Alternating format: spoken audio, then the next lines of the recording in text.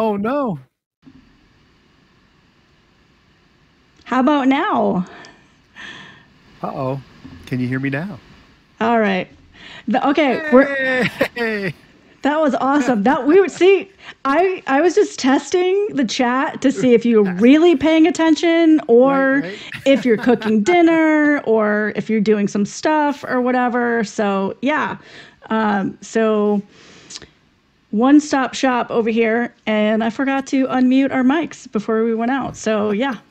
So there's that. I was so excited. We're so excited. Yeah, we told you such really cool stuff when you couldn't hear anything. Right. But It's all yeah, over. Missed it. it's all Sorry. Time done. to go. Yeah. So thank you for hanging out and for putting up with our absolute nonsense, which I'm sure is going to continue for for the duration. But yeah, so I'll start with me actually, because I didn't do that the first time, so we'll modify a little bit on this, I guess. So I'm Shannon, the founder of Imagine Media, and is my goal for this channel to be a space for creators to create, play, and heal, and for us to really bring attention to all of the cool creators that are out there, whether you're an artist. Ooh, fun stuff just happened. Whether you're an artist, a writer, a gamer, whatever, just, yeah, all that good stuff. So our very first creator spotlight is tonight. I'm so excited. And I have a very special guest. He's everyone's best friend. And I'm going to have him do all the introductions, but it's Stephan from 13th Moon Games. So tell us a little bit about you, and then we'll dive in. Hi. Thanks, Shannon.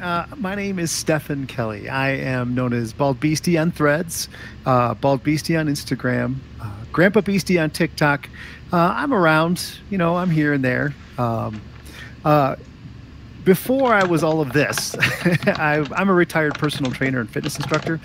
I did that for a good long while.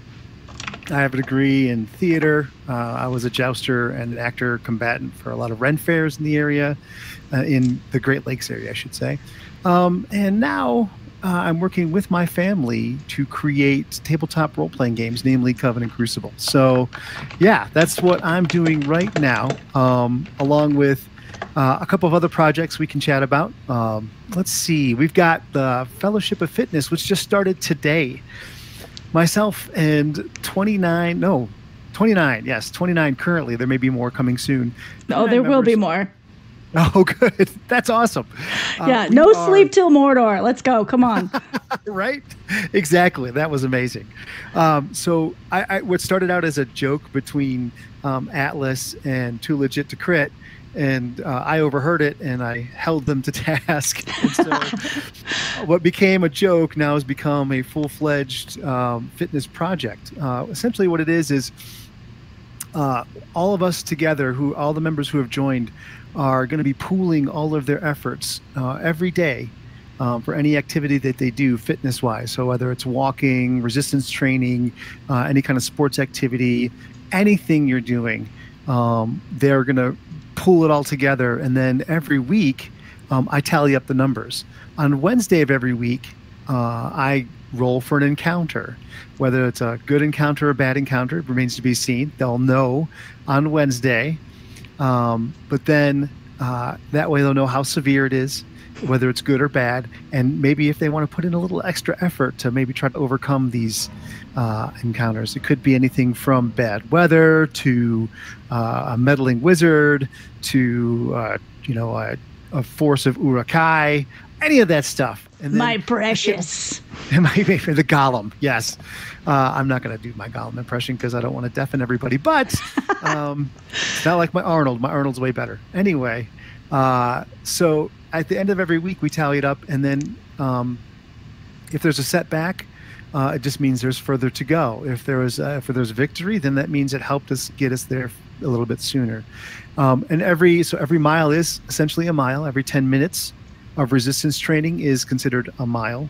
And all of those, every mile is a +1 to the total pool. And then I get to roll that with whatever they encounter and see who comes out on top. The goal is 19,000 miles to start. That may increase depending on if bad things happen, and it will never increase or never decrease. It will never get less because it's a distance, right? But sometimes you just have to go around obstacles, and sometimes you have to go around things that might try to hurt you. So that might make the journey a little bit longer. But still, that's the idea. And so all of us collaborating together, all of us cheering each other on, everyone is in their own separate place on their fitness journey. And so, we are all working together to uplift one another to reach those personal goals. But we're just doing it instead of, running next to a stranger on a treadmill trying to run faster than they are. We're all just kind of keeping pace with each other and trying to help each other and get each other to excel and achieve those goals. And I think it's going to be a great, great time. This is the first time we've ever done anything like this. I thought it would be like maybe 10 people. It's like eight people, 10 people. But lo and behold, 30 people showed up, and more are excited about it. And we're going to be posting about it every Wednesday and every Sunday. So what's going to happen is I'll do a write-up of what an encounter is, a brief synopsis of the adventure or whatever. So it's kind of like combining fitness in D&D, or some fitness in a tabletop role-playing game, which is two things I'm extremely excited about, if you can't tell.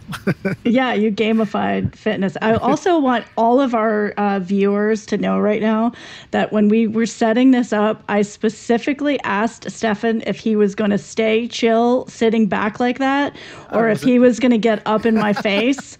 And no, I love your passion, and if we cut off your forehead and lose your head, I'm okay, because it's a beautiful thing. I lose my head all the time. I lose my head all the time. Yeah, if we lost our head more, there'd be a lot more joy. I'll tell you that. We got to be doing that. So you gamifying fitness, I think, is he has no chill, golden retriever energy. I know, and I legit asked. I was like, "Are you sure you're going to be back there?" Because he was like all back in the chair. I was like, nope. I gotta get you up close and personal. Nope. I'm just too excited. I try to. There is no such thing.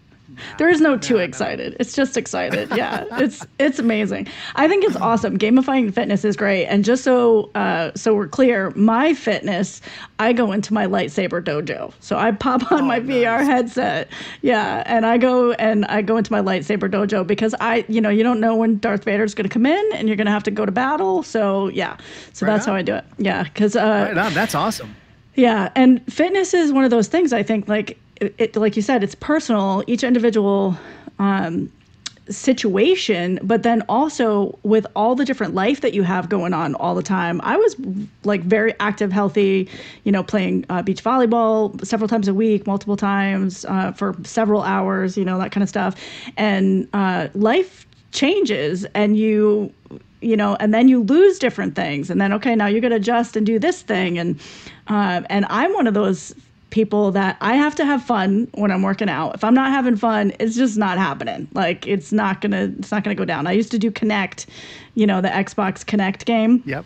That's how I did it for quite a long time. So if you're out there listening and you're like, yeah, I'm not a fitness person or whatever. Yeah, not either. So yeah, it's just about moving your body and getting more active and doing it in a fun way and with community. So exactly. Yeah, it doesn't have to be all at once. You don't have to go to the gym for an hour. None of it has to happen that way. You can tell me the total distance you walked in a day. There's apps that will track your steps, and then you can say, you know what, I walked 5,000 steps. Oh, look, that's like 2 miles. That's awesome. Yeah, heck yeah. It may not have been all at once, but that's okay. We're all doing our part. Yeah, like for me, my favorite physical activities are things that are like I dig the lightsaber dojo thing. I think that's really cool. I like kettlebells. Kettlebells are I love kettlebells. My jam. Yeah, like I used to lift heavy when I was younger. I was in the 1,000-pound club. I did a lot of that stuff, and I can't now. DDR, yeah, right? Yeah, I know. I didn't want to interrupt you, but I'm like, the river rafting game and DDR was like, heck yeah. Yeah. So, I did Connect Sports, the whole bit. Yeah. That soccer goal thing. Woo. Oh, that was pretty good. Good. Let's see, I was like, and I played rugby a little bit, I was a fencer. So I did a lot of stuff. Yeah. But my favorite is, I have two favorites. My favorite is kettlebells. They're just so much, they're just perfect. I mean, they're great for everything. If you And say then, burpees, I'm ending this right now. no, I can't do burpees. My hips are killing me. But I do, I get a one of those big truck tires and hit it with a sledgehammer a lot. Oh, how fun. Functional strength. Yeah, because it's stress relieving, and it'll get you, and you're working all your muscles. Like Oh yeah. You work your core so much if you're swinging it right. Yeah. I do kickboxing. There you go. Yeah. Any kind of movement, anything that gets your heart rate up, anything that does that. That's what it's about. Yeah. And having fun. Right. I used to run boot camps all the time, and everyone would. They said they'd hate it. They loved to hate me, and they hated to love me, because we would do things that they would get so mad at me. Yeah. Like they'd flip the tire, or they'd roll the tire or whatever. I'm like, good, now bring it back. And they're like, no. And then they do it, but they were grumping about it. Yeah. Yeah. Well, that's pretty normal. I screamed at my personal trainer for the entire time that they were my personal trainer until I moved. You didn't have to hear me screaming anymore. But yeah, but also had a blast. And he used to gamify the fitness for me, so it's fine. So what you're saying is if people are like wanting to jump in and get involved, where should they go to do that?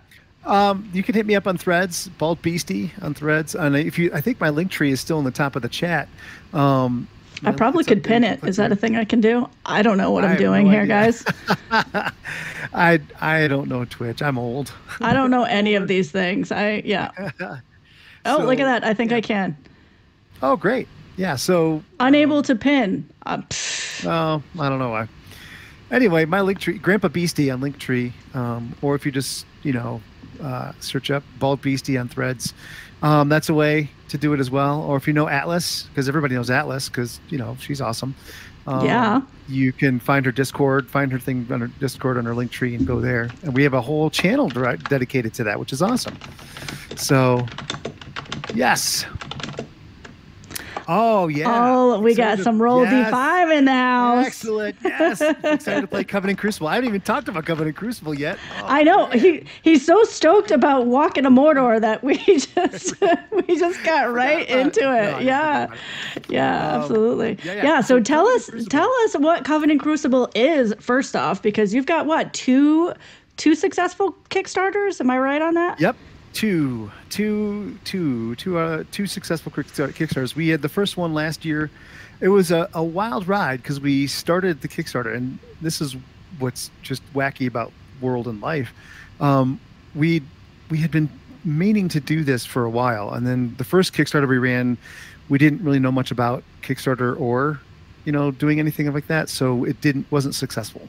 But the second one we did it a little bit more wisely, I would say. And we had most of it written already, the core rulebook for Coven Crucible, which is a tabletop role-playing game of modern-day witchcraft. Essentially, right, exactly. It's my elevator pitch. It's like, all right, imagine if you will, if you took the movies, The Last Witch Hunter with Vin Diesel, and then the John Wick movies, and if they got together and had a really pretty baby, this game would be it. I say pretty because the artwork is amazing. Yeah, it is. But it's got all of the feel and the grit and the politics of like the John Wick movies, where you have like they had the Continentals in the movies. We have the Crucibles, which are hotels that are in a lot of major cities around the world, that are neutral ground for witches. They're witch-only hotels. So for the most part, you're not going to encounter anything other than witches. Occasionally, you'll encounter some supernatural creatures. Occasionally, you'll encounter non-witches who aren't witch business that are escorted or sponsored by witches. But for the most part, the Crucibles are safe grounds. And then there's the Coven, which is like a corporate, big CEO type thing where they have a board of directors, which are all the heads of the 9 major witch houses, plus 3 other ones, plus the CEO, they'll advocate for witches. They'll arbitrate when there's legal issues. They'll resolve disputes if you are a member of the Coven, but a lot of witches aren't. A lot of witches are independent. but it's modern day, a little bit darker, a little bit grittier. But and witches aren't prominent. But the really cool thing is that everyone has the potential to do magic, and some people even do magic without realizing it. Because magic is all about intention. There's no spell slots. There's no, hey, it's Joe. There's no spell pools or anything like that. It's all about intention. And you state what you want to do. And we have a pretty robust and diverse system where it's flexible to do pretty much anything with any kind of combination between attribute, skill, and sub-skill. So you could come up with many different ways to do the same thing, and it just depends on how you look at it. So that's the basic idea and the basic premise. Magic is like any other skill, like computer programming. Most people don't do it because it takes a lot of practice, just like real life. I'm like biting my tongue. I'm like, this is like just like real life. You have the magic in you. You're just not using it. Or if you are, you don't know it. You don't know how to use it, or else, so it's because it's all about intention. One day I dream of writing a nonfiction book about incorporating the intention that one would put into fitness into magic and combining those two things. And I think it'd be really, really cool. That's my bucket list book to write. But we've got this one. This one came out. Like I said, we started the Kickstarter last January. The second day of the Kickstarter, I had a heart attack and was hospitalized. And so it was a pretty wild ride. So the first, while we got off to a really good start, the conclusion wasn't the best. And so we've been working on getting stuff. We got everything out. Everybody got their stuff well before it was due. And the artwork was great. The system is cool. But this time we've taken a lot of time to, again, pre-write everything with this next expansion that we're publishing that we did a successful Kickstarter for called Coven Crucible Unbound. It's designed to expand upon the basic ideas that you found in the Coven Crucible rulebook. Expands on house lore, expands the planes of existence that we are aware of. And it's intended for higher level play. Like because the core rule book has, you have some characters, you have rules, and everybody wants to start playing. So you start playing. Well, what happens after, a year and a half of these same character who have a ton of experience and they are extremely powerful witches? What do you do? Well, that's what Unbound seeks to address. It gives you a lot of information about more houses that are out there, more traits to acquire and to use. Certain traits that are restricted by experience level, so you can't even start to obtain them until after you are have a certain number of experience levels. So there's a whole bunch of stuff that's going to be in there. It's really, really fun. Plus the lore between like the lore of the Crucibles, the lore of the Coven. You've got all the house lore that really delves into instead of just a few brief paragraphs on the write-up of what each house is and what they do and their traits. Now it goes into the lore of who some of the house heads are, what you can expect inside the house, and some of those things too. So a whole ton of stuff. And we're going to be starting a new one once this one is once this one is out. I'm looking at the everybody's here. Yay! Everybody's here. No, I'm so excited. Yes. Thank you all for coming. I'm so excited. Right. Me too. Thank you. So that's it. We have a new one coming out. That's going to be in May, I think. Before we talk about the new one, I want to pause for a second because you're talking about the art and some of the things that you've done and everything else. But a lot of people might not know this, but you've got a pretty cool little setup going on with this family business. So why don't you talk about that for a little bit? Yeah, 13th Move Games is a family-run business, and I say that because we have a small family, I would say non-traditional family, but let's make it traditional, shall we? Let's make this the norm. Let's just throw tradition out the window. And yes, exactly. Cool. That's what I'm saying. So preach. Right, exactly. My wife wrote a lot of the lore and did a lot of the world building. I assisted. I did the mechanics in the Coven Crucible core book. Our daughter, we call her the art goblin. She does all of the art.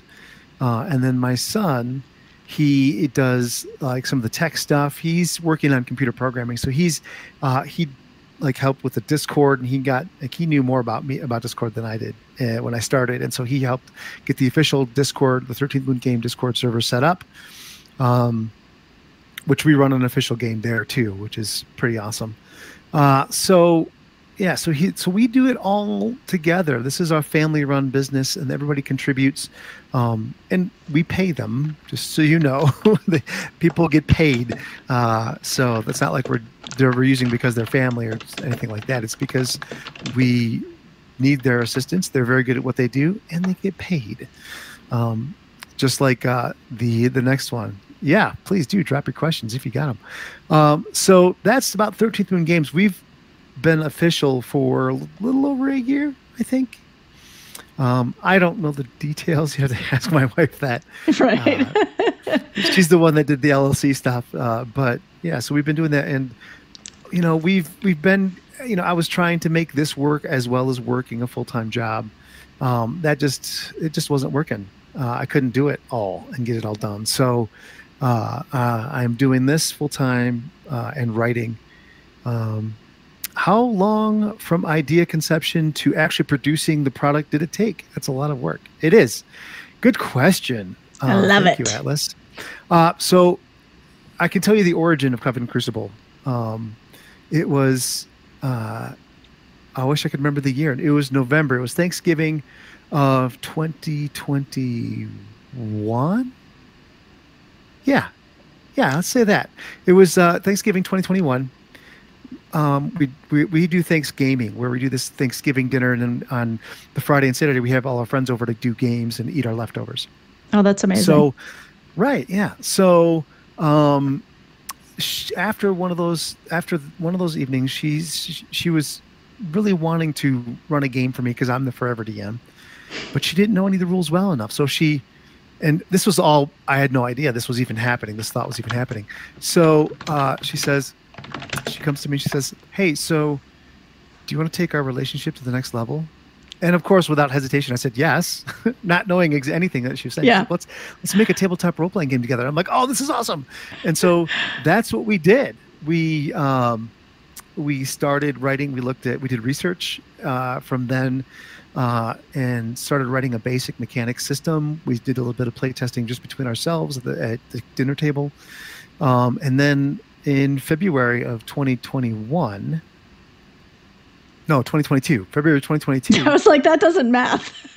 Right. No, math doesn't work. Math is a 4-letter word. Come on. So we in February 2022, we started a playtest server, and we got some of our friends together who we gamed with before. We said, "Hey, come on over. Let's try this out. If you want to try this game with us." They all agreed. We all made characters. And then my wife has been running 2 playtest games for almost now. It's gone on over 2 years. We took a few-month hiatus when she was finishing up her book. She's an author as well. She's a nonfiction author published through Llewellyn. She writes pagan and witchy stuff, like So Witchy and all that stuff. Amazing, cool stuff. And she writes articles. She's in the calendar and the almanac and all that good stuff. I like to hype her up because she's amazing. Heck yeah. That's what we're here for. Exactly. Hype. Yeah, right. She's got 4 books now, I think, that are being published through Llewellyn. So anyway. Also, a little fun fact is before we were talking before the stream today, and I thought it was Llewellyn because because I put a fantasy spin on every word I see apparently. So anyway, just thought that was yeah. It was pretty funny. I was like, how do you say it? I had no idea. Yeah, I didn't think. So anyway. But yeah, so how long it takes? Well, that was the concept, and then it went through many renditions from February through, and then we moved in July of that year out here to Wyoming. And in that time, we tried to do a Kickstarter because we had a large portion of it already done, written up and everything, and we had the idea of what we wanted. It wasn't successful, but that's okay. It didn't stop us. We continued to expand and grow and play test, and then January of 2023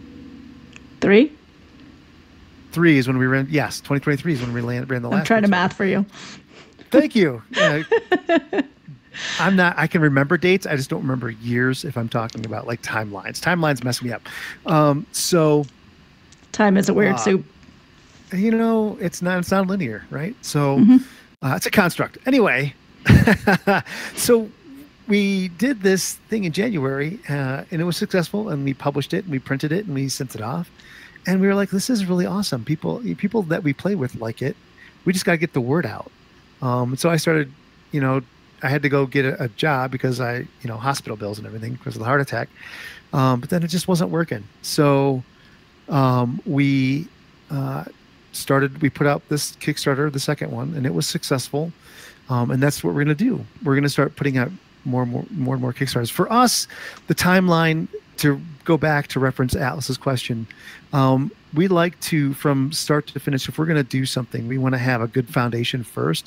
That takes some time of writing. It could take a month. It could take 3 months, depending on how the many other tasks you have and how many other projects you have. For us, Unbound was all we focused on. We started it as I think we started putting up addendum after this was published. We took a hiatus for like the summer, this last summer, and then we started back up again, I think in August or September. And then from that point, we started writing more and more and compiling everything, because we've been making rules updates as we went with the playtest server. I just compiled them into a book, and then we built off of that. And so that's how Unbound came to be. So it could take, depends on how much time you have. It could take as little as 3 months. It could take as long as a year. It just depends on what else is going on and how much time you have to devote to it and where you want to be when you start launching that Kickstarter, which I think it's a good idea to have a major portion done, because then, you can say, I have all this stuff, right? Yeah, so I think that's kind of like the norm now, where people, when they're launching, they're pretty much done with their Kickstarter. They're just getting the funding that they need to actually get it published, or, whatever. Right. What about Kickstarter in general? We'll come back to Coven Crucible in a little bit, but Kickstarter in general, there's always so many questions that people have because, especially in a creative community, there's all these different ideas and people get, fired up about something that they want to do, but then they're kind of like lost on what to do. So having gone through a few of them, some successful, some not, do you have any specific, bits of advice other than keep going? Because clearly, right. That's the thing. But do you have anything specifically that you'd like to share? That's maybe a tip for them, that somebody that might be looking into it. Absolutely. Don't get daunted. It's daunting, and it's okay to feel daunted. It's okay to feel like overwhelmed. But the thing I've noticed, and I wish I would have found this community before I did these Kickstarters, because it would have been amazing. The support of communities when you have, a few people, you've got the TTRPG community, and I'm going to call this back to Threads. The TTRPG community on Threads is just tremendously supportive of one another, and they hype each other. I've never seen a community hype each other up so much as this one, which I absolutely adore, because I'm all about hyping it up. But to see it in such a larger scale, and to have everybody celebrate the successes and support the not successes, is just, it's amazing. And when you're doing Kickstarter, it's keeping up with, well, first, make sure you're setting realistic goals. Understand that, know what you need. And a lot of times in the art community, you'll see people who will undersell themselves, and know that, nothing bad would happen if this doesn't successfully go off the first time, because you can always try again. But don't undersell just to try to get it to be successful. It's more important that you set a goal that's realistic for you, where you actually get, you get paid. If you do the work, you're going to get paid. You should get paid. So I'm a firm believer in that. And a firm believer that independent artists should get paid. If you're going to use their work, they should get referenced and paid. Our editors are going to get credited and get copies of the books. Or anybody that's an NPC is going to get a copy of the book. All of that.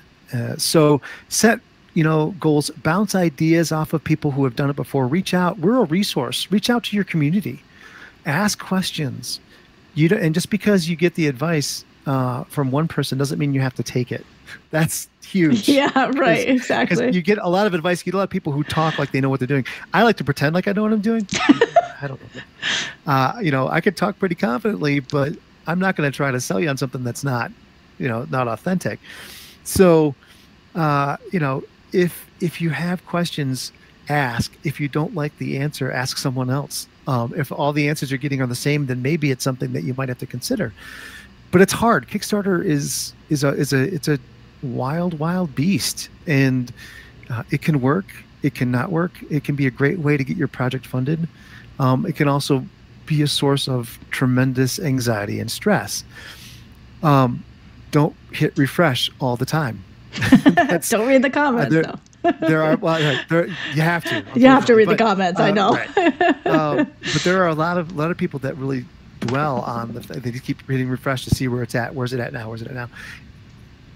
Take some steps away from it. It's okay. You can walk away from Kickstarter. Just because Kickstarter is 24/7 doesn't mean you have to be. Those are my tips. I mean, take them or leave them. But I can't stress it enough. Before you start the Kickstarter, reach out and establish yourself in a community, in that TTRPG community. See what's going on. See if there's something like that out there. And just because there is doesn't mean you can't do yours. Do the research, talk to people, reach out. We're pretty friendly, I think. So. Absolutely. Yeah.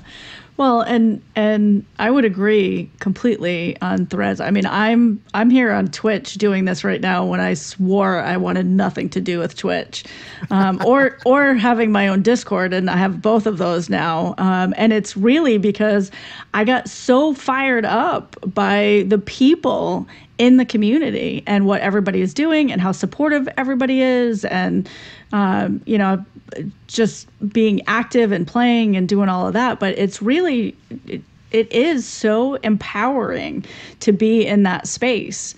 Yeah. And it's hard not to get excited, right? Yeah, exactly. And I think I'll add to your, I mean, I have zero Kickstarter experience, but I'll add to that a little bit to just say, don't do something because you want to make money off of it. Do something because it's something that you love and you feel really empowered to do it.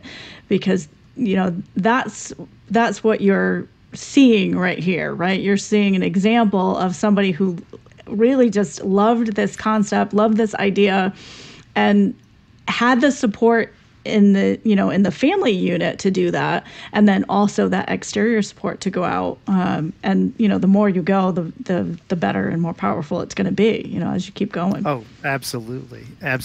It's just one of those things that you really need. You need to be good with accepting advice, and also need to be good at maybe saying, well, that's not for me. Yeah. And not be daunted by, because you can see, the first thing you jump on the threads, you see a lot of people who are really successful. You see a lot of people who are doing all these actual plays, all these Twitches. They have their Twitch affiliates. They have all this stuff. And I think that's really great. Don't focus on the numbers.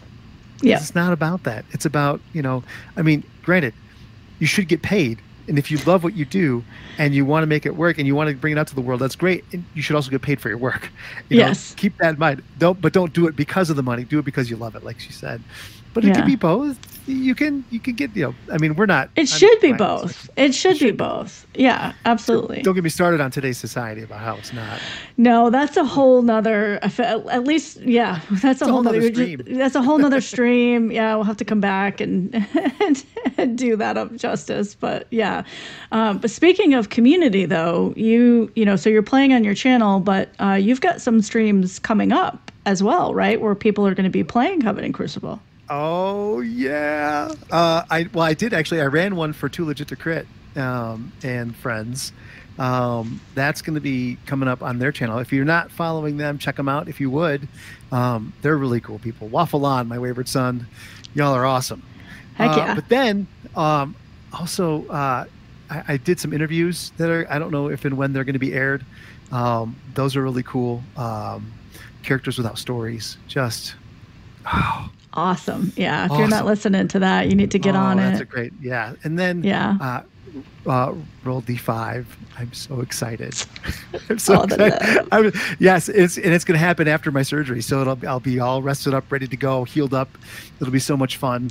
I cannot wait. I'm super excited to get the word out. And that's what, that's what it's about. And like, the community is amazing. And you see these really super successful people, but they're approachable. They're friendly and they're supportive, and it can feel daunting like a competition, but it's not. Like, they want to see you succeed as much as they succeed.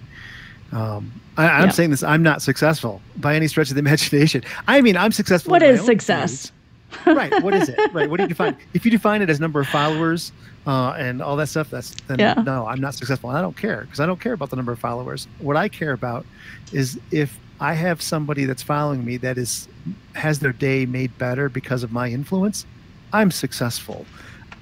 I don't care if it's 1 or 100, right? So sleep well, Atlas. We appreciate you hanging out. Atlas. Thanks for coming out. Yay. Yeah. So, because I know it's what, almost 9 o'clock out there, right? Eastern time. Yeah, I'm on Eastern time. So I'm so used. I'm on Eastern time, but I'm always playing on Pacific time somehow. I don't know how that works out, but it's where everybody's at, apparently. I don't know. Yeah, exactly. I want to before we run to the next thing too, I just want to take a second too and shout out the TTRPG Collective, which is another one that hasn't been mentioned, but amazing community. We're both a part of that community as well. And and just so much support, whether you're streaming, not streaming, if you're a writer, if you've got games that's that you're putting out. And Aaron does an incredible job of keeping the chaos semi-contained, but it's beautiful madness.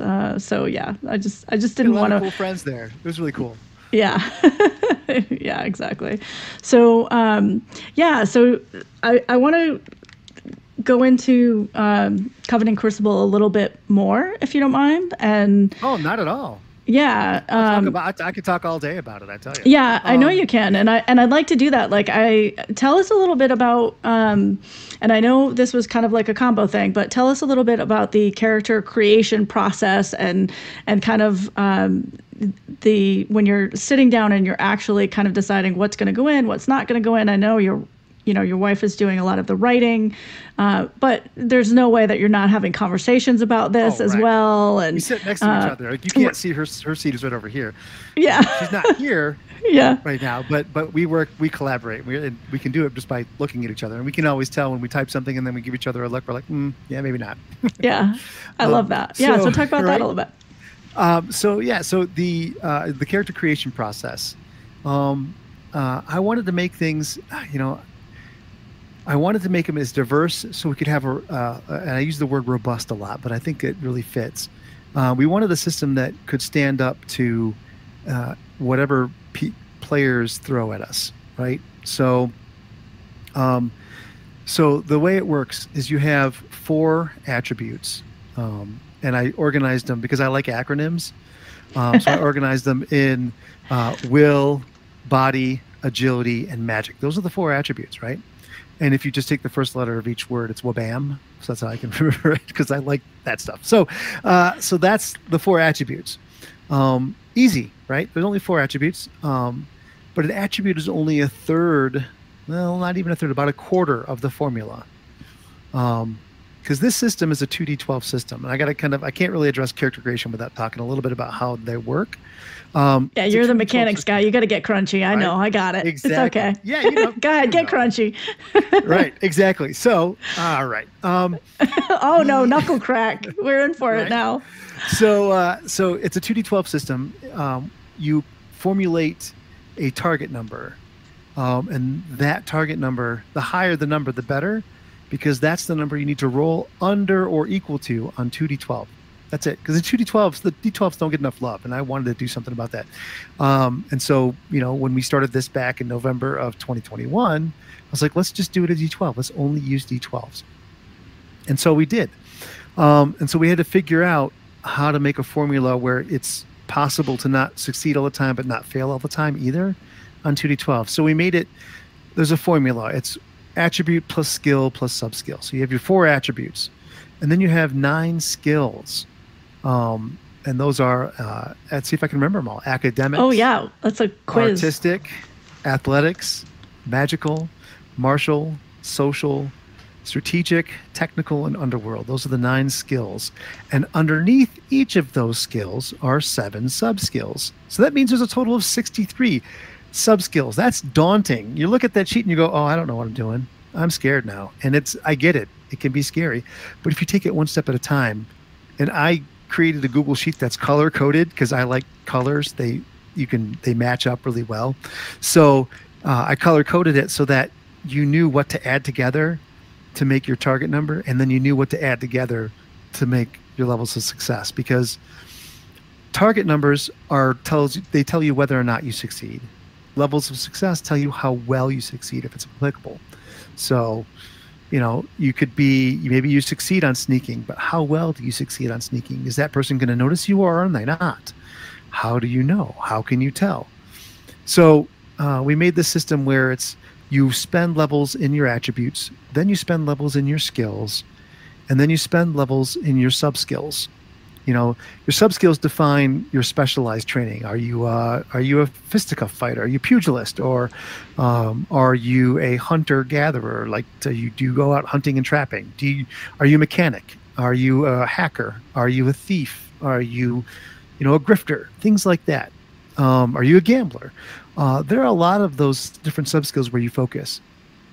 The cool thing about creating a character is that the idea is that you make a specialist, because you're going to be working with a team, and we have specific mechanics for working together as a team. And it's very apparent that when everybody works together, you can accomplish you can be mighty. You're big damn heroes, right? Working together is where it's at.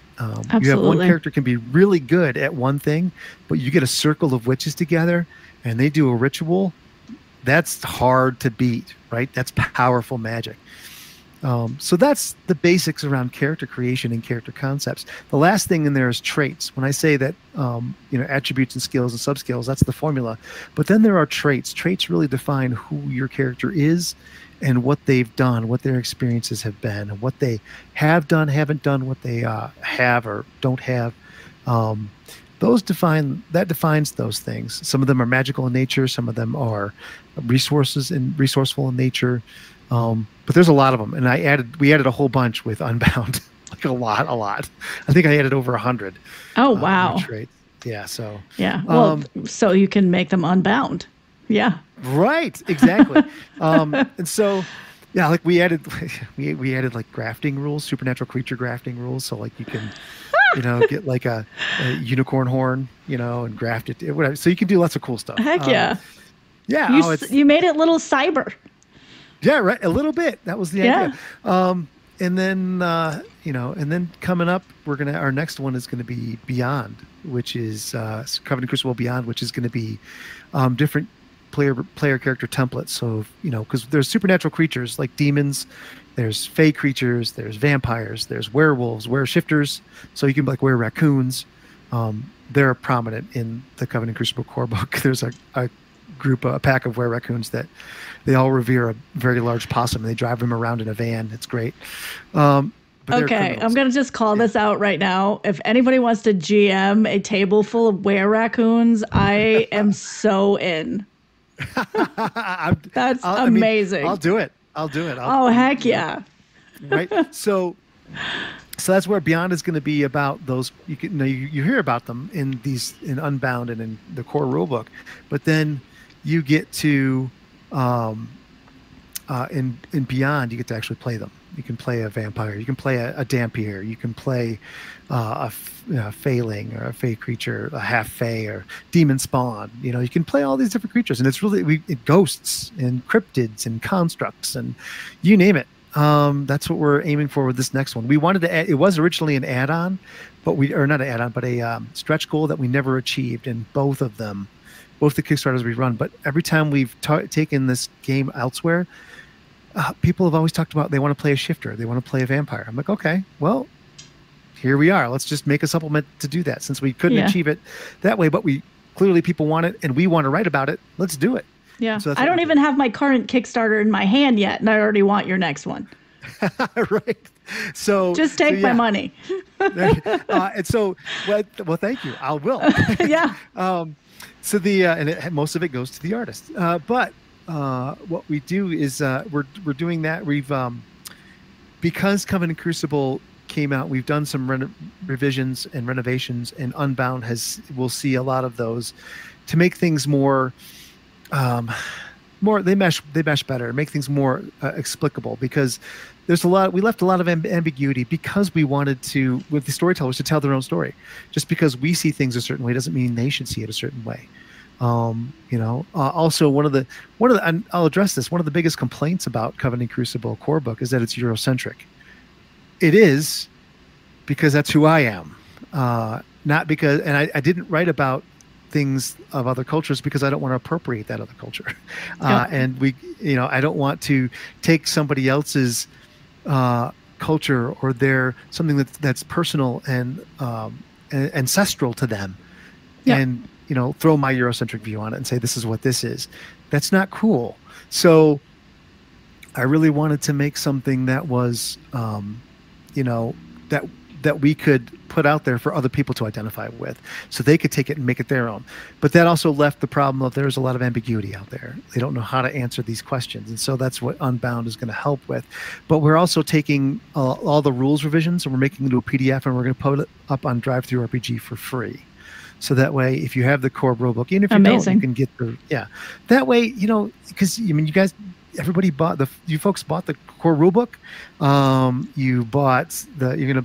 Hopefully you bought Unbound, which will, so that way we're like, hey, let's take these revisions, make them free so people can see it. And that way they get something that, will help them, because there's typographical errors. There's little errors here and there in the core rulebook. I get that. There's going to be, it's our first project ever.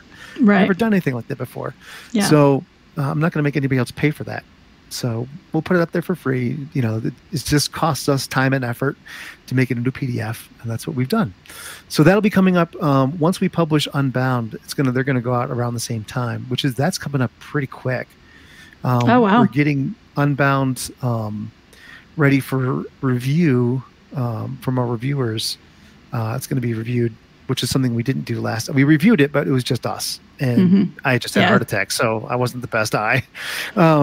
So we're getting reviewers. They're going to be credited in the book, but they're going to each take chunks of this, and so they're going to review, and then hopefully everything will be, when we get it back, everything will be much cleaner, more concise, and it's 200 pages of awesomeness. It's going to be so great. Yeah, and it's like they're like your children. So like, you don't want to take stuff out. Like you just want to keep adding to it, and you're like, wait, I'll just use this later. This will be in the next one.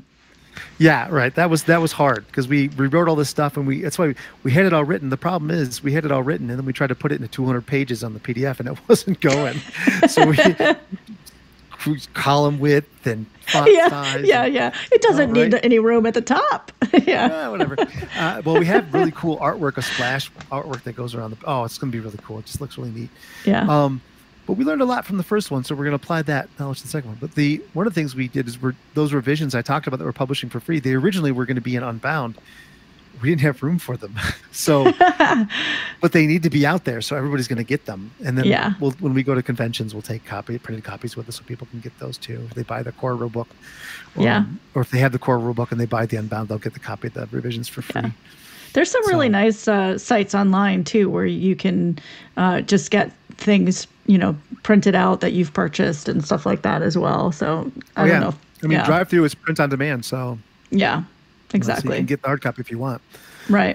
But yeah, so that's it. And then I know that we're planning on doing, we really wanted to do Coven Crucible International. We wanted to reach out and get those different cultures' opinions on magic, and get those different cultures' opinions on stuff like that. And so if that's going to be another Kickstarter, and if we do that, and once we do that, the large portion of the proceeds from that are going to sensitivity readers to make certain that we don't culturally appropriate, because that's super important. Absolutely. I think, if you're going to represent something, do it right. Mm-hmm. I by no means am an expert on any of that stuff, which is why I would reach out to the experts. Yeah, exactly. They don't know. So, yeah. So that was a big thing, and I'm just so so excited to get Unbound out there and to run some of these, to get people to see how the system works and to see how fun it can be. Yeah. So what are the plans for that? Well, right now I've got we have the official 13th Moon Games Discord game of Coven Crucible. It's once a month. I don't know if the Patreon is linked in the link tree. If it isn't, I'll have to put it in there. But let me check real quick. I can look at it right here. Drive through Instagram. I don't have it on there. I'm going to have to. Oh, it's on our website. Okay. I'm going to put it in there at some point. My link tree will be updated. But our Patreon, it's 13th Moon Games, the 13th Moon Games. It's a text-based game, so it's not like an actual play where it's video or anything like that. But it is a text-based game. You can use Tupper Box if you'd like. I know that's pretty big, and it's once a month. And then, but the server is active 24/7. So if you want to do soft RP, you can. If you have questions, you reach out, and I'm actively on there every day. So, and I have several of my players will reach out and ask me questions, mechanics wise or otherwise, almost every day, if not every day, which is totally cool. That way they get, and it's great because it shows me that they've read the book and read the rules, which I love. So there is that, and that's active right now. And then I run I run a paid game table every other Friday. If people want to hire me, you can do that as well. I'm happy to run around schedules if I can, to run games of Coven Crucible for that. And I don't charge a whole lot. I think right now the going rate is $10 a person for a 3 or 4 hour session. So, get 5 of your friends together and $50 and you got a night. So, so that's what I do. And then I know that we got, I'm so excited to roll D5. Hey, there's my link tree. So that's going to be fun. And then people will get to see the shenanigans of the Too Legit to Crit. That's going to be just wild. Yeah. We recorded it a few months ago, and they broke it into 3 sections. The first section is the character creation, and then the 2 sections it broke it up into, because it was a pretty long session. So they left it on a cliffhanger, and then they came back to the second part and resolved it. It was really cool, and it was really cool to see, because every group of tables that I run, they come up with something new or different, a different way to use the magic that I had not seen yet before. So it's just really cool to see. Yeah. Oh, it's so cool. It's awesome. And then I'm also running a game. It's a casual game I'm running for Atlas and Connell and Tess and Justin and Sam, a friend of theirs too. There's just a bunch of people that are really cool where it's going to be casual game, just so they can see to play it and see what it's like, and get them, because I want to be involved with them as much more than I am right now, because they're really cool folk. And this is what I talk about, the community, right? You meet these people and you see these great, and you're like, I want to play with these people. I want to be a part of this. And if I had more time, I'd be in all sorts of things. I'd love to. Yeah, exactly. I love that active RP aspect, and watching people. And I love the character creation process, because I'll walk people through it, and you get to see them get excited about their character and the stuff they do, and then they start talking in character, and that's really cool. That's like, that makes my little gamer heart just flutter. It's so good. So the storytelling is it's so beautiful, and collaborative storytelling there's just nothing like it. It really is. 100%. Yeah, and just the character creation, I haven't had a chance to dive into your system yet, so I'm anxiously awaiting all of these new things that are coming, and I'm really looking forward to playing. But having you explain a little bit about what was going on in the background and the characters and everything else, I am so stoked because I could be in character creation forever because I just love creating I mean, I create characters and then I don't even use them because I'm just like, creating these little worlds or whatever. And there's just so many possibilities with what you've got going on. Yeah, it's huge. It's a lot. And that was the idea, is we wanted to be able to people to make it so that they could do what they wanted to do with their character. Yeah. But not make them feel penalized because they didn't put skills and levels in something else, So that's one of the things I was talking about, flexibility, formula flexibility. And actually, if you look up 13th Moon Games on YouTube, I think I made some videos last year. I like how you don't even remember. You're like, I think I did some stuff. Yeah. Google reminded me last week that, remember that time you did this thing? I'm like, oh, really? I did. Remember you thought you could have a YouTube channel and put stuff on it, and yeah.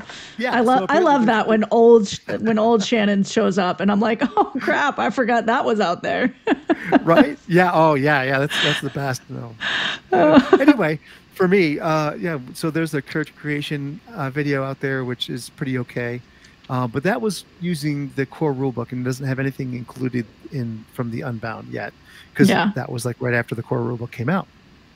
So, and there's so much you can, if for instance, I was talking about this the other day, if I present a formula as a storyteller, okay, if you're going to, let's say you want to really help this person see your point of view, I would say, but maybe you yourself know that it's not really, you don't believe it 110%, so you're going to try to convince them of something.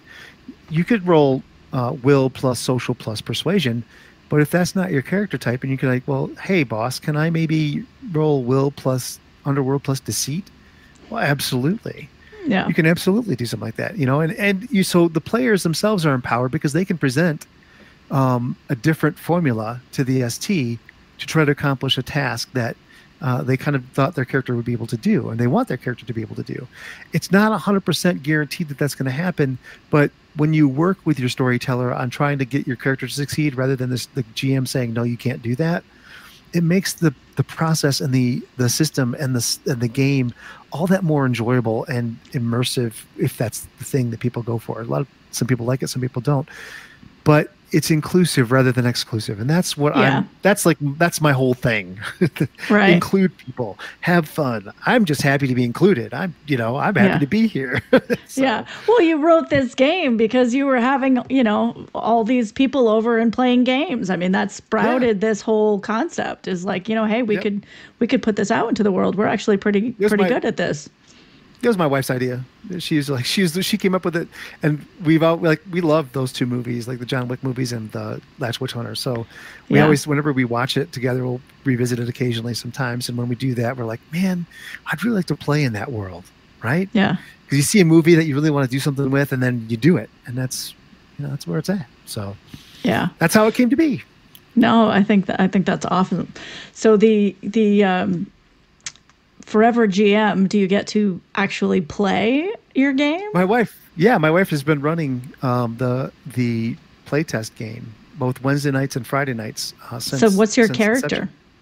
Good question. I have two. Oh, nice. Because I played my first character I made was Martin. He is a house vulva, which are basically, they're Vikings. They are. Their headquarters in Stockholm, Sweden, but they have a lone house in Chicago. And Martin Ludwig's, he's an American, Norwegian American, and was an ex-Marine. He came back discharged. He was pretty broken. Had a lot of issues processing things and feeling things, but yet he excelled at combat because that's what he was. And he started out as not a witch. He started out with a magic of 2, and so it means he couldn't cast magic. But then he ended up becoming involved and accepted into House Volva, and then originally it was their first branch of their special forces. House Volva, VOLVA. They're the only witch house that has a contingent of non-witches that are part of the house. They're the special forces, they're called VFO, Viking Force One, which is awesome, right? And so, and they know it, they play off that. So, so he's that. He's basically turned into the muscle, the big, strong protector of the group, and that's what he does. And I made him because there was just the Friday night game, and then there was that's the Thirsty Witch game, we call that. I love it. And then the first half an hour of the game is spent hugging. So and that's just a text game. And then we have Wednesday night, which is crime time. Wednesday night is the crime time. That's over voice, and so that's our other play test, and my wife runs that as well. And in that one, I play a character named Connor Johnson. He's very much, I styled him after John Constantine, but he himself is a personality of, he's the alternate ID of someone who legally died, but then that legally dead person came up with a personality named Mr. Kaplan, who was an interrogator. And then he became, when that character faced their fake death, then he became Connor Johnson. So Connor's a personality, but because he has like mind palace and all analytic mind and all of these mental, he's very, very smart. He's been able to forge himself into these different, like he's a man who broke himself apart mentally into these different pieces. So he is Connor's a different personality than Mr. Kaplan, who's a different personality than John West. And so he's this trifecta thing of just espionage. And like he's a spy. But these characters are like, I think they have over 300 experience points now, which doesn't mean much if you don't understand the context, but you get 13 XP a month. And so 300, and each. That's a lot. Yeah, that's a lot of math. A lot.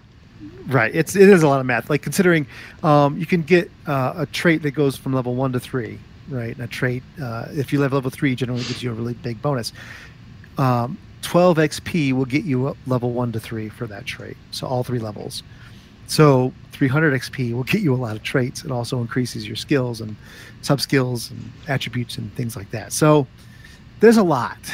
Yeah. It's a lot. So they're pretty powerful. And then there's like supernatural creature traits where you can, if you reverse engineer some materia magica, which is their articles and their things from supernatural creatures or things from different places, you can get these things and you can reverse engineer them magically to learn the traits inherent in them, and then you can then spend experience points on them, but they're more costly.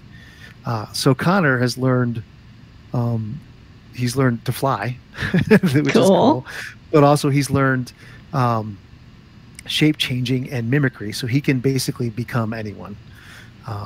So yeah, that's a scary dude right there.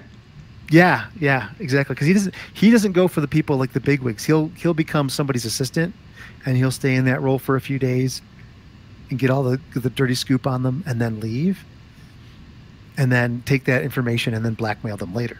So that's how you do it. Yeah. So yeah. But also then he's learned planar travel. So that's a cool thing. Like he can astrally project, and he has an astral temple, and he can travel to all the different planes. And he was recently attacked by a planar worm, which are terrifying. Yeah. I know I'm throwing a whole bunch of cool information. I know. I'm like, this is so amazing. It's like, well, it's almost like we made this whole world. It's kind of cool. But these planar worms are just terrifying creatures. Let's see. Shapeshifting characters are such a good time. You really get to put your role play. Oh, they absolutely are. Shapeshifting characters are just a lot of fun. Yeah, and when you have a group of people that play off well off each other, like you have a really group of good players that just you could play off them so well. Me and another character do that a lot, and it's just fun to see because we both shape changed and we both were doing this bit, and we were convincing this one guy of this, and it was just amazing when we went back and forth. It was so cool. It was just a really good time. And when you get those really cool experiences, they're just so much fun. You talk about and remember them. That's what this whole thing's about, right? Absolutely. Yeah, So. I mean that's why we're playing. And let's talk too a little bit about the whole concept of, you took this character and it has this pretty in-depth and heavy backstory, right? So when you're in game, you're playing that out. You're working through all of those different emotions, and so I use play for healing all the time, and I think that's a very underused and underappreciated skill set. There's so much when we're sitting at a table with this group of people, and we're connecting to our character that we're stepping into, but away from ourselves. It allows us to take a step back from reality and ourselves, and you can pull back from that just enough that you can kind of work through that, and you can use it for good or evil, because that's fun, right? But you're still processing,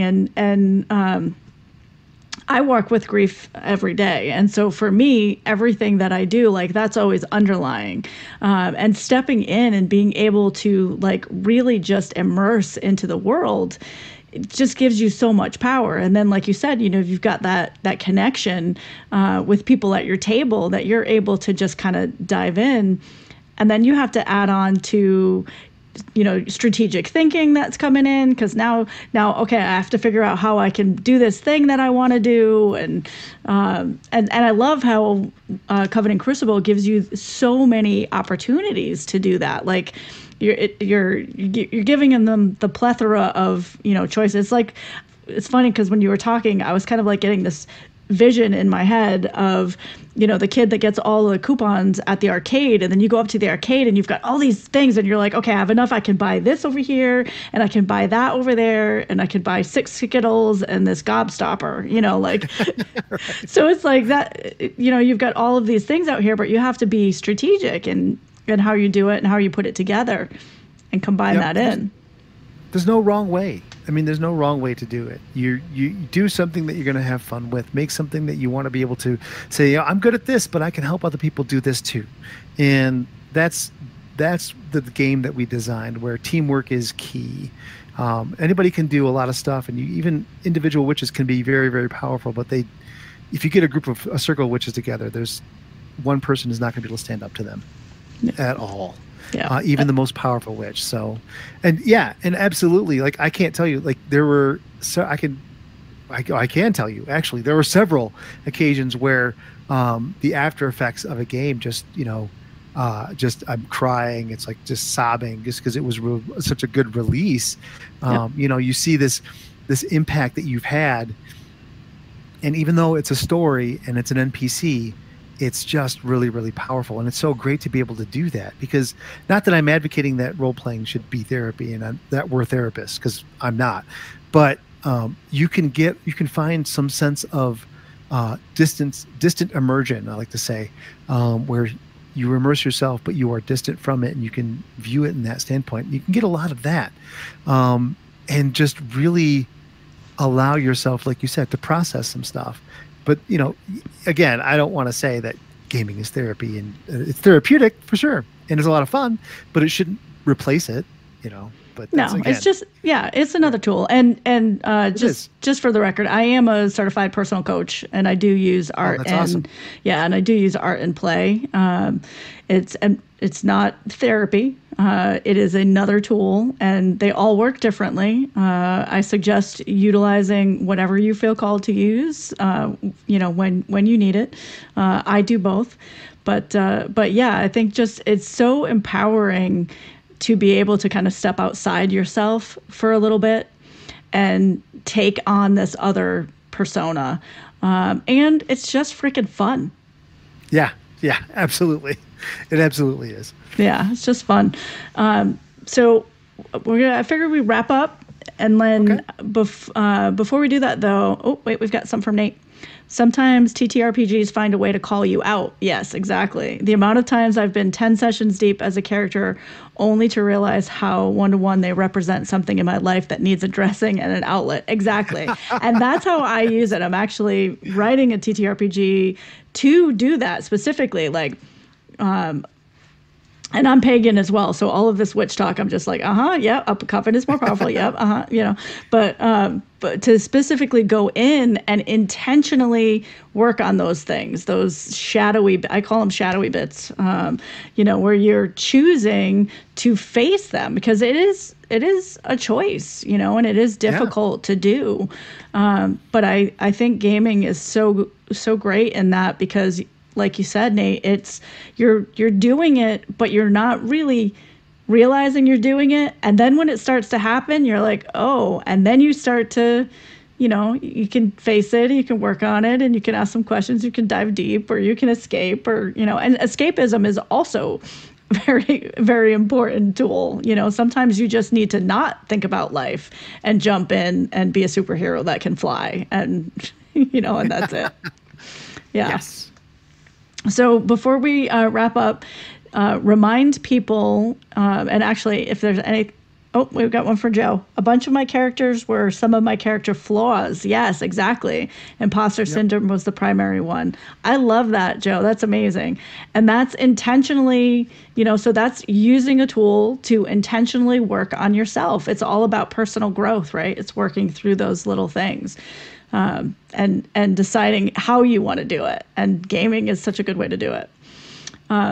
Tell us a little bit about, remind us, I should say, a little bit about where they can find you, but also do a little bit about this fabulous fitness thing, this walk to Mordor that that I am doing as well. That's awesome. So you can find me on Threads at Bald Beastie. You can find me Instagram at Bald Beastie. I don't do the Book of Faces much. That's mainly for my family stuff. But then we got 13th Moon Games on Instagram, which is 13th Moon Games on Instagram. Our book is on TTRPG. If you look up 13th Moon Games or Coven Crucible. Our website, 13thmoongames.com. Yep, just like that. Thank you. You can, in any of those places, our website, okay, we're not website developers. We are a family of writers, okay, and artists. So our website is bare bones, but it's there, it's present because we needed to have one. But yeah, you can find all that information, and I'm happy to help direct if you want to reach out. The Discord currently is limited to only backers and Patreon supporters who are playing the game. However, it is always an active add-on, I believe, on any Kickstarter that we do. So you can get access to Discord. So you can see what our updates are. We post things about the game. Where they have access, they can see some of the things that happen in the game. So it's, it's there. And that's how in questions, if they have questions about mechanics, if they're running their own game, they can ask questions that way. So there's a whole bunch of stuff there. You can find us. And again, just look for the bald golden retriever on Threads saying, "You can do it." And that's me. I try to be as positive as possible. I try to help out as much people as possible. Just living through love and gratitude and acknowledging that everyone, look, our candle doesn't shine any brighter if we blow out somebody else's, but if you get a whole bunch of candles together, that's pretty bright, right? So yeah, so that's my belief, and that's what I'm trying to do, and just trying to educate myself, redefine masculinity, redefine how I look at racism, how I am inherently racist just because of my privilege of growing up white and growing up in the Midwest. So recognizing a lot of those things and changing the viewpoint of myself and anyone who will listen, really. So that's me. And then fitness, the Fellowship of Fitness, that's going to be on Threads, #Fellowship of Fitness, all one word. If you do that, you'll be able to see the updates from everybody. When I first started, it was so cool because there wasn't any posts with it. So I got to create that hashtag just for this, which was really awesome. So hopefully, yeah, Fellowship of Fitness. Perfect. So that's it. I hope I spelled that right. I was going through to make sure. Yes. So awesome. Thank you so much for having me on here. It was such a blast. And I love all the work that you do in the Discord server and how positive. It's just uplifting. So thank you. Thank you. I appreciate that. It's same as you. It's, want to lift people up, live from a place of gratitude, and just, try to do what we can to find a little bit more joy in the world, and create, play, and heal. That's what we're trying to do here. Create, play, and heal. We'll lift each other up as we do it. So, and you can find all of my links at imaginif.shop. imaginif.shop. You'll see what I'm up to and what streams I'm on and all that kind of stuff. But we really appreciate y'all hanging out. Thank you.